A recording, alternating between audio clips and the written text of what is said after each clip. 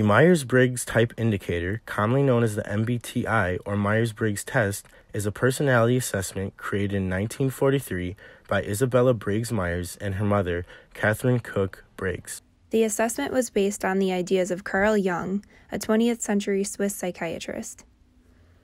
The MBTI is based on 4 aspects that make up a personality. The mind is the aspect that shows how people interact with their surroundings. The 2 traits in this category are introverted and extroverted. Introverted individuals tend to be more isolated and not as interested in social activity as extroverted people.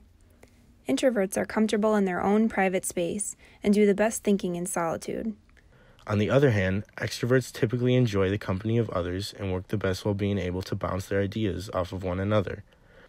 Another common way that introverts and extroverts are deciphered is by where they get their energy. Extroverts feel more energetic when they're around other people, while introverts recharge when they're alone in their own space. It can be very draining for introverts to have a lot of social interaction, and vice versa for extroverts. They feel drained when they are alone and lacking external stimulation. The second trait that makes up a personality is energy. Energy is categorized into 2 sections: sensing, which can also be identified as observant, and intuitive. These traits determine how you see the world and what kind of information you tend to focus on.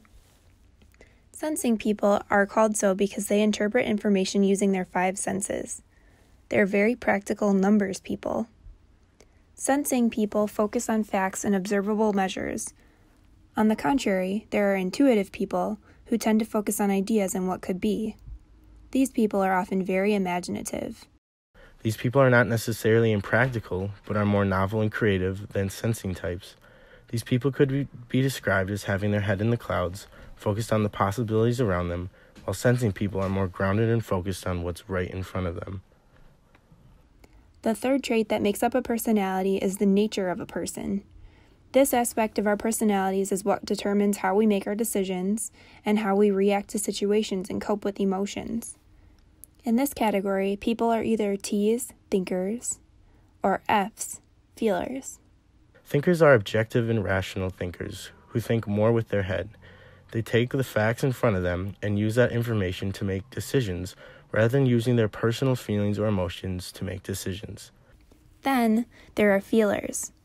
These people are the ones who think more with their heart. They tend to empathize with the people who a decision may affect and act accordingly. They're more emotionally driven, which isn't necessarily a bad thing.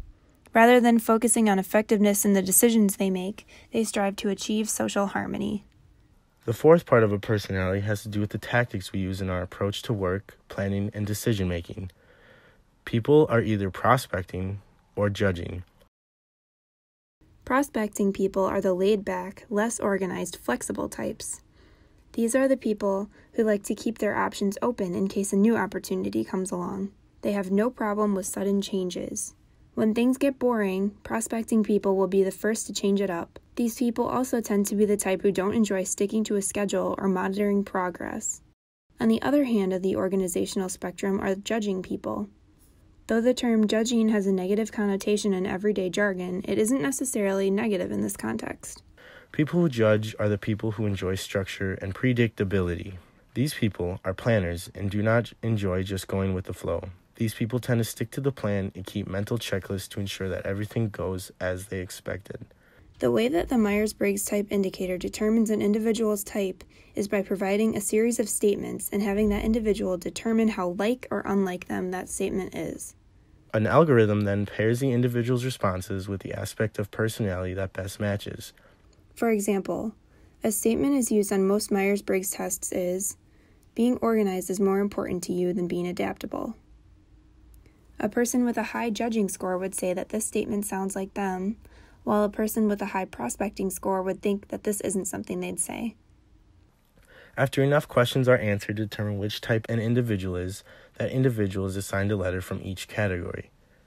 To review, these letters are I or E for introverted or extroverted, S or N for sensing or intuitive, T or F for thinking or feeling, and J or P for judging or prospecting. There are 16 combinations of letters that form 16 different personality types. Knowing your types and the types of those with whom you work can be extremely beneficial to a group. This information can improve group discussions, help understand what kind of deadlines or progress reports should be used, what kind of communication should be used within the group, and which person would be best for each type of role in the group. At this point, hopefully you all know your letters because we're going to see how well you know your type.